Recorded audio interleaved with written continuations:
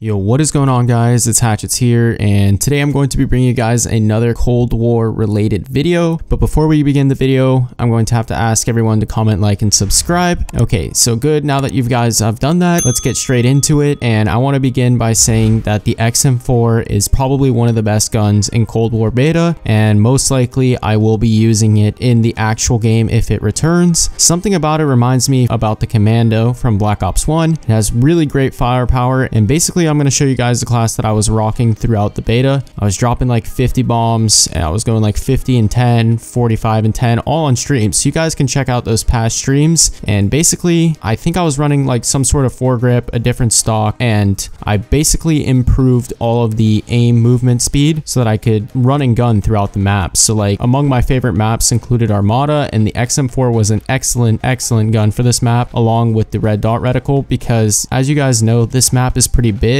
and it reminds me of a Battlefield map, but that reticle really took away a lot of the inaccuracies that you got with the iron sights. I know in Black Ops 1 the Commando was 100% better with iron sights, but I have to say with the XM4 it's the opposite, where the red dot reticle actually increases accuracy so much that you can't even compare the two. So basically this is the class that I'm going to show you guys. I'm going to show you really good gameplay I had on Armada with it, where I dropped a lot of kills, and I'm going to show you as much as I can of the class actually, so you can get an idea of what I'm going to be using in the actual game. But I don't have all of the attachments because in stream the game started before I could show all of them, and I completely forgot to do it again. And I was trying to show you guys all of the attachments while I was doing it, so like I only have a couple of the attachments. But with that, I hope you guys enjoy the video. Please remember to comment, like, and subscribe, and I will see you guys within the next one. I heard a lot of people complaining that it's hard.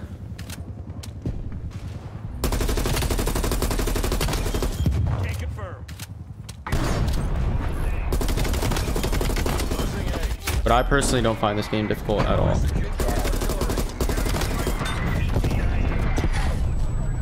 Crossroads is horrible, yeah. You need to take it and fuck right on off. That's what I think they need to do with that.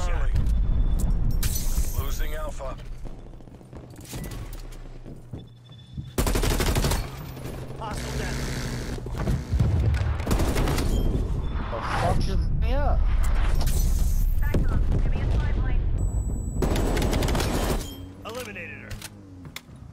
Oh, it's past 40 now? It used to be 25, I'm pretty sure. Taking Bravo. Securing Delta. Shotgun to the face, man. Taking Charlie. Bravo secure. Down. Losing D. Oh no, end of my streak.